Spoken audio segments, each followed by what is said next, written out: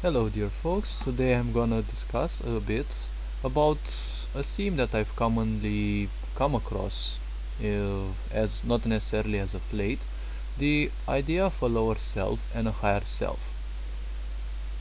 What I perceive about life is that we each come here in order to learn and experience, which seems to be the only purpose for life in the end, to learn and experience towards the betterment of our greater being, which more or less is beyond our physical existence. However, what I do not understand is why do people associate themselves with concepts of lower self and higher self? Why is it that people always believe in the such? I mean, why do they project nothingness into nothingness? Because I do believe that we come here to experience our own truths. Sure, my own perceptions and my own discoveries through my, well, subconscious deep diving and my introspection may not be appealing to many people or may be fairly different.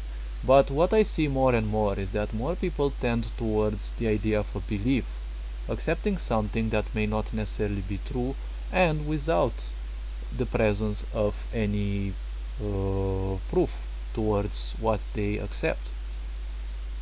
Why I say this? I have dived somewhat deep within me, actually quite a lot, and the result I came up with is that there is no such thing as this term. Why do people associate themselves, even claim that you have to know thyself by knowing your lower self?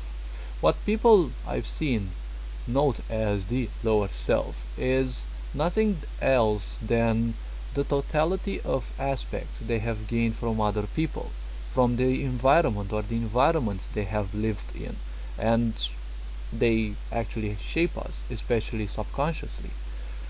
And especially in the first 6 to 7, probably 8 years, depending per individual, in which our brains do not have filters, and and the brain does not filter, does not keep outside anything. It just records everything, and this way it can become a bit problematic because people will keep within them and accept programmings of any kind without any resistance.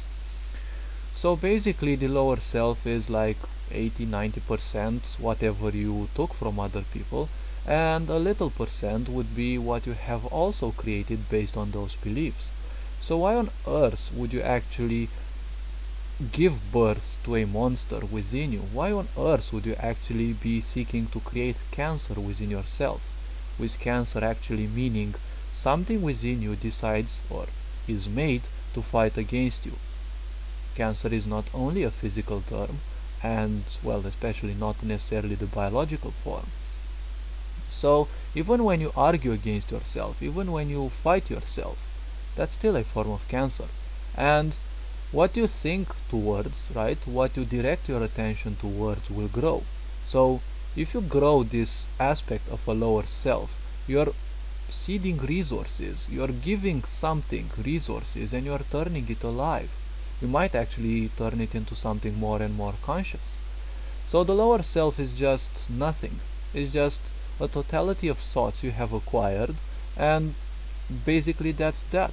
I mean, why wouldn't you focus on removing them, on accepting the fact that you are defenseless against these programmings, and you focus on actually having them become more powerful by actually accepting them as part of a lower self? Like, really, how psychiatric is that?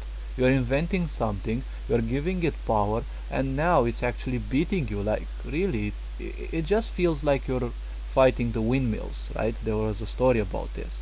And just like that, the higher self is something that indeed it is beyond our physicality, but people in the simplicity of our common mind is that they perceive the higher self as our life purpose, that they have to become that trainer, that business person, that value giver, or whatever that they wish to accomplish in this life. Becoming one with your higher self is much more than that. So again, people are creating beliefs, and again, they are believing in those. What they are doing through this lower self and higher self is usually nothing else than just directing their power outside of themselves towards two concepts that have little meaning and have little value. They don't need to exist within you. Why don't you just accept yourself as just myself? There is me.